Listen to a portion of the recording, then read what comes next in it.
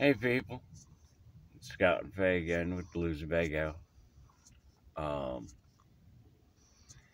Good morning. Uh, I'll start this one off like that because we just woke up. And before we start getting set up for the day, I figured we might as well show you guys the layout of the house. Like, show you how everything is set up and all of that. Um, how the bed converts back over to being a sofa, or at least as close to a sofa as our lazy butts will bother doing.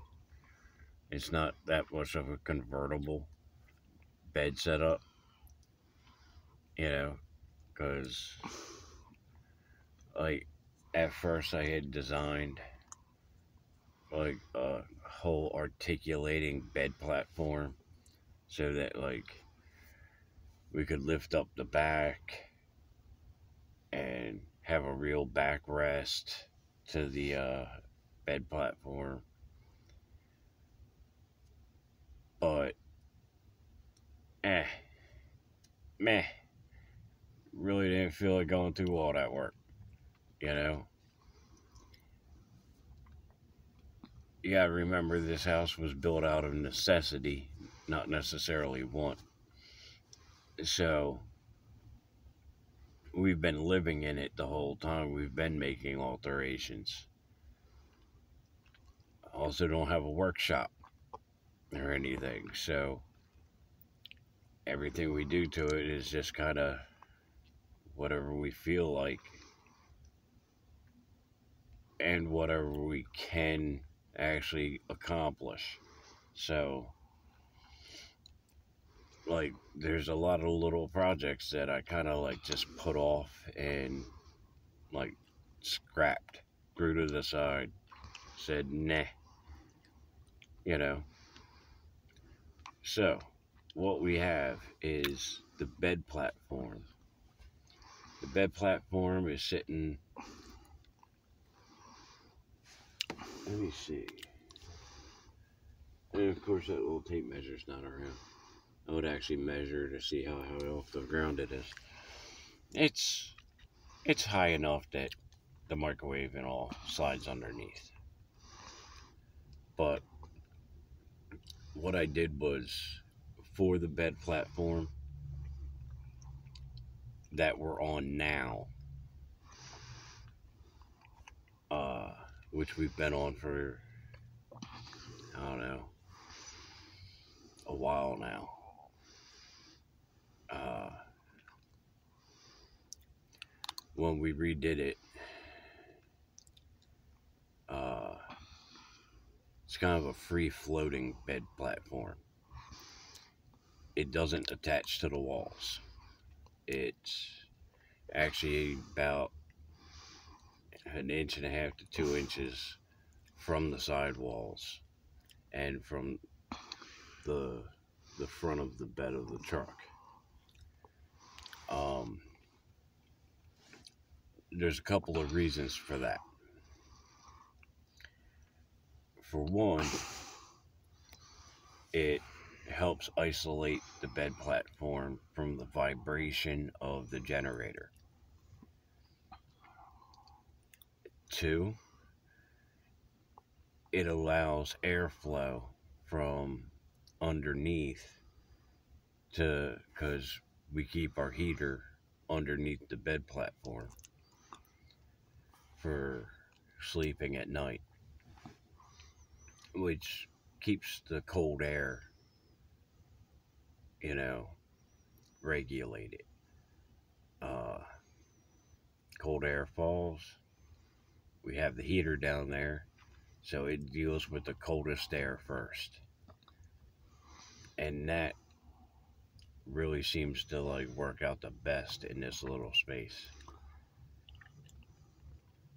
Uh, Although it does heat up the bed pretty pretty much sometimes to the point where it's like too much, you know? But it allows for like a little bit of the heat to come up, you know, and escape in spots around the bed. Uh, Now, what we have under the bed platform is basically 3 frames: front, middle, and back. I put them right on top of the that foam puzzle piece flooring that we have, the cushions down there. And what I did was I drilled out oversized holes so that the screws that go down into the floor aren't actually screwed into the wood of those 3 frames. They actually have a little bit of extra play so that the frames themselves can actually move and go around a little bit.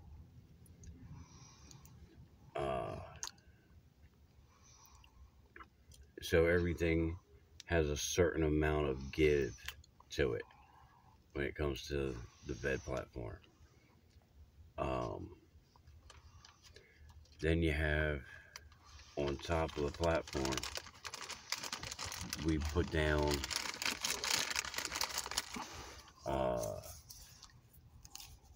first a moving blanket, and then on top of the moving blanket we have a big thick white quilted blanket, which like it's for a massive like oversized king size bed, so it's folded over a couple of times, which gives us a nice thick padding. And you'll see that right here underneath of my pillows. Let me pull all of these out. Here's that big folded layer, and I mean it's doubled over and whatnot. And underneath of that, I've got a piece of styrofoam, not styrofoam, foam rubber. The same stuff that's in the cushions, basically. So it's got a little cushiness to it. It's only about half as thick as our seat cushions. So that's where the first pillow comes into play. So that goes down. Let me get that out of there. And that pretty much gets you there. And then 2 more pillows on top of that. That gives me my pillows. You know? But like that second pillow is like, once you put any weight on it, it's the same height as the cushion itself. So it takes 3 pillows all together to get up to a regular good pillow height. That's why we have so many pillows, because I just didn't have enough foam rubber to like actually make a cushion depth back there. So moving on to the feet of the bed. This is the fun part. So this is what we got going on. Here's those 2 big cushions that have, they're kind of set up puzzle piece style. Hers is going in one direction, mine goes in the other direction. Because that's the way that it worked out, you know. I'll go with her side first. What's underneath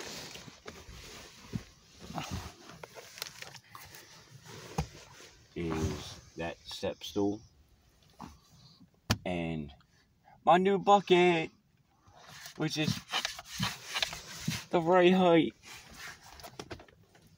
Oh, you don't have to take it apart. I'm showing the bucket. I know. My favorite part of that bucket is that it's the same height. It's awesome. I love that. I know. It's a little silly, but that just made that bucket is just, I love it. It's the right height. But yeah, it's that simple. That's all we have to do is make sure we move stuff off the floor. Set that little puppy up like that. And boom. Done. That simple. When we want to break down the bed, I'm going to throw your cushion on my side, baby. Here, back over here. All we do is move a couple things. It goes right up against the wall. Pull everything out. It goes right back into its place.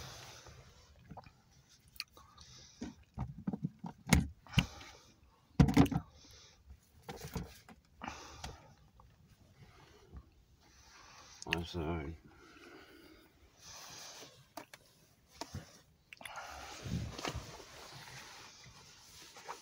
Now, since my two stools are just a little bit shorter than her stool and the bucket, I use these two, just to bring mine back up to the height of the bed itself. Her side doesn't need it, but mine does.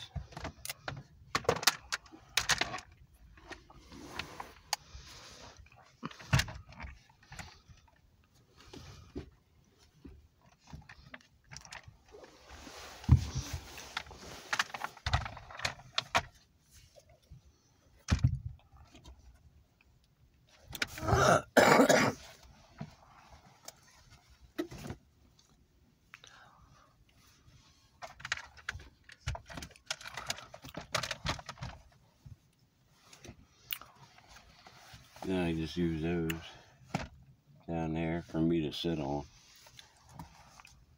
Those come off. And we're set back up. Like, it's really fast and simple. And it's just a matter of like figuring out a place to like tuck shoes and stuff like that for the day. But I can throw that cushion down there. And I've got my seat down here. Or I can sit up there. But the bed comes apart that easy. Like, and it sets up. You might want to move the light behind you because it's kind of blinding. Is that better? Yeah, don't want to blind the peeps. Yeah. Hey peeps, how you doing? But yeah, I mean,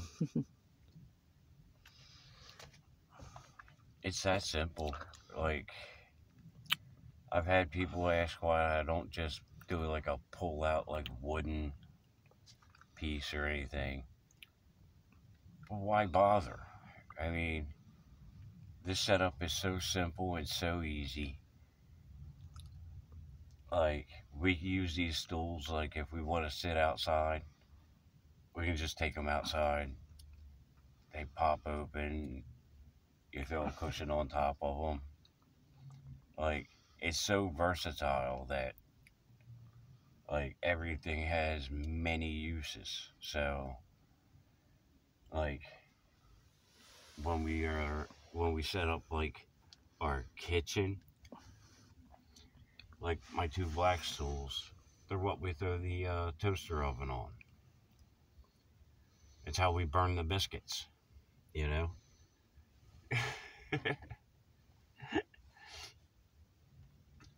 uh, like these stools are like just handy, you know, because they're easy to move, they're easy to set up, they're, you know, they're just fine, and they don't really move around or anything because like our jackets, our shoes, and everything.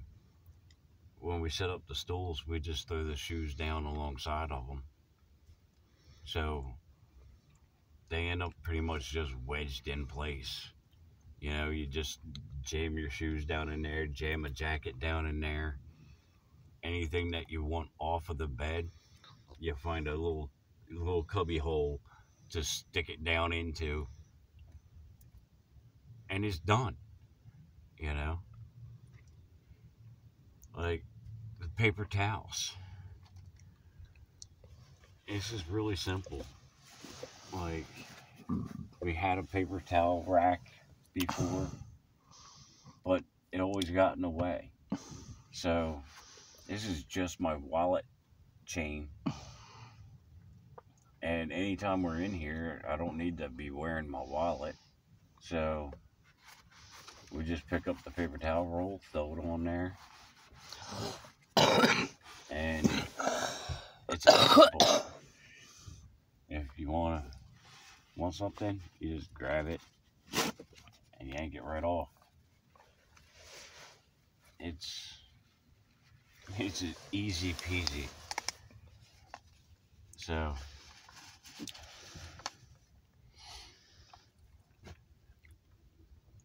I mean, don't get me wrong, I do like building things. But if I don't gotta build something, and there's a much lazier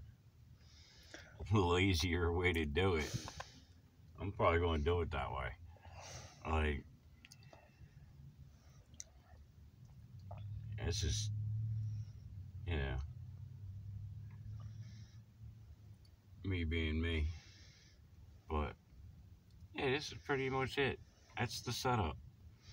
You know, people have asked many times. We've tried to explain it, and they look at us like, I don't get it. Now you've seen it. Where are we at time-wise? 18 minutes. Hey, babe. Where's the soda?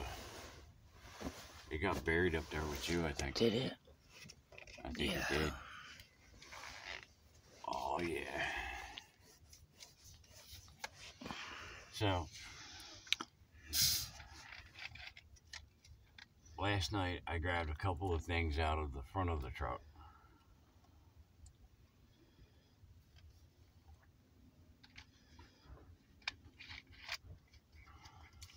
Because we're carrying around with us a set of lights that Scrumpy McGrumpy gave us that I've been wanting to put on. But, you know, I mean, there's always stuff that we're having to deal with and like tweak and fix and stuff like that. And with having to like do the lights in the back, like if I'm gonna have to wire things up because DMV is telling us we have to, then I figure I might as well put on the lights on the front of the truck that I really want to, you know? Might as well.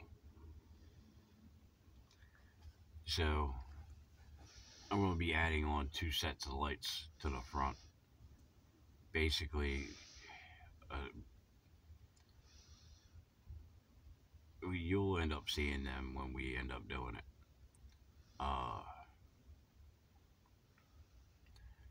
One set, I already know where I'm putting them, and I gotta drill some holes up there to mount those. The ones that Scrumpy gave me, I'm not quite sure where I'm putting them yet. I know roughly where I want to put them. But at least both of those sets came with wiring harnesses and their own light switches. So, still trying to figure out where in the cab I want to put those though. Because no matter what, I'm going to have to pull one of the dashboard panels to actually do that. Which I'm not looking forward to. I'll admit that. Because, you know, dashboards aren't fun. Like, I mean, there's worse projects, but I mean, when you're a boondocker, when you're out here just in random parking lots, it's not usually a project you want to get into. Like, I'm very hesitant about, like, starting a project. Because, like, you really want to be finished before it gets dark. It's not like being at the house. Like, back when we were at the old house, like, if you didn't get finished, it didn't matter because you were in your own driveway. You know? You could just get back to it the next day. We don't have that option here. You know? If you ain't done by friggin' sundown, it don't matter. You still got to get finished because you can't leave stuff outside. It will walk away. You know? Like, you can't leave a project half together. For one, that's one guaranteed way that you're gonna get harassed. Like, if, like, most people don't want you doing work in their parking lots. So you get used to it real quick that you're only gonna, like, start a project if you know you can, like, start it, get her done, and get it all cleaned back up and make it look like nothing ever happened. So, you see a lot of hesitancy with me when it comes to, like, getting into projects. But that's why. Because we've been kicked out of multiple parking lots because we took too long trying to get something done. Or we, like, hesitated or, like, took a break because we felt like it. And then, like, we'd get a complaint that you can't be doing work on your vehicle out here, or whatever. And once they initiate a talking to, that's usually followed up with, you guys need to move on. So, you just kind of, you do work when you're, like, dead set and ready to be able to just bang it out.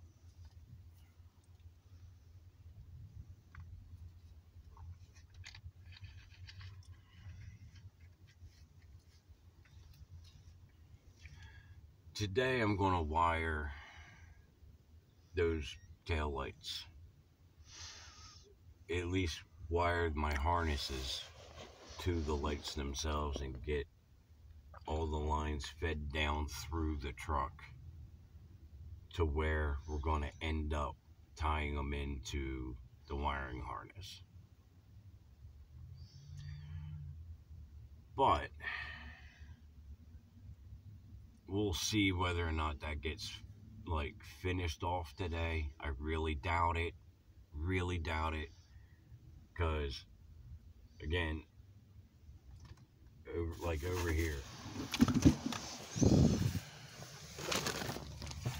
I gotta rip out all of this foam. I gotta take out this sideboard. I gotta take out all of this. Like, I gotta basically deconstruct the corner of the house to get to the tail light in order to wire from here to the tail light. Same thing on the other side of the house. Like, I gotta sit here and like chisel all this crap out, all that spray foam.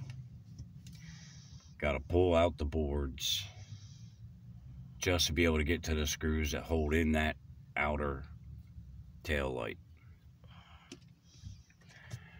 So, like, that's gonna take a good hour to do that one. Same thing on my side. I gotta tear all this out just to get to the screws that hold that light in. So, we're at least gonna wire up the harnesses to those. Whether or not I get it all accomplished or not, we'll see. But like, if I tear into that, like, I gotta get it done because it's 30 degrees today.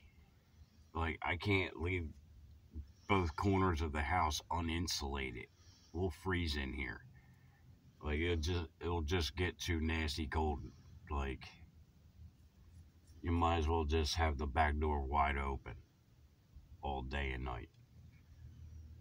So, like, it's got to get wired in, and I've got a can of spray foam ready so that I can foam it back in and cut down on that draft.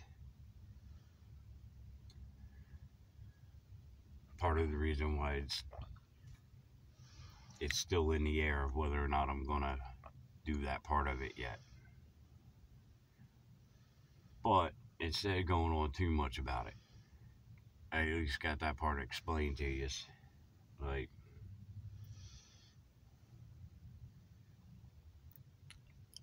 we're at 28 minutes. Okay. So I don't have to rush too much.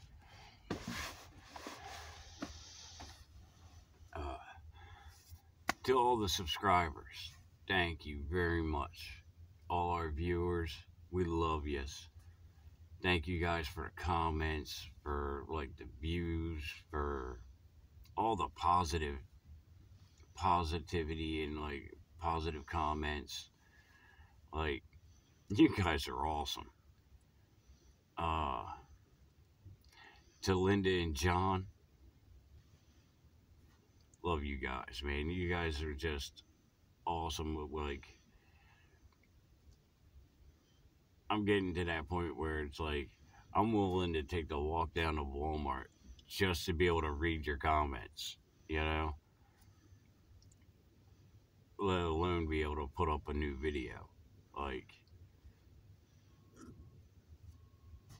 you guys are cool. And brother, I know how you feel with like the weather. Like, it's brutal. It's brutal sometimes. Like, camper life and like boondocking, like, this weather gets to you out here. It really does.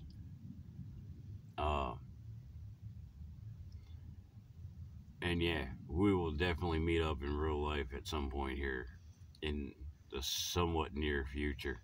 We'll be coming down to Townsend. We've got a trip we got to take down to Northeast Maryland as well. But thank you to Tune215, Tune Be Chillin'. They just reached 1,000 subscribers, so that channel's now, I'm pretty sure, eligible to be monetized. But congratulations anyway on getting to the 1,000 mark. Angie, Scrumpy McGrumpy, Gamer Jordan B. Let's see.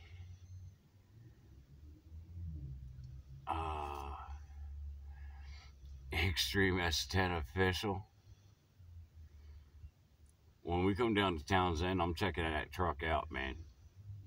I'm digging that truck. Like, that same body style my old truck used to be. Like, I like everything you've done with it so far. Let's see, what else? To Yoli Bear, Danielle, Loco, just everybody. We love you guys, and we'll check you later. Later. Later.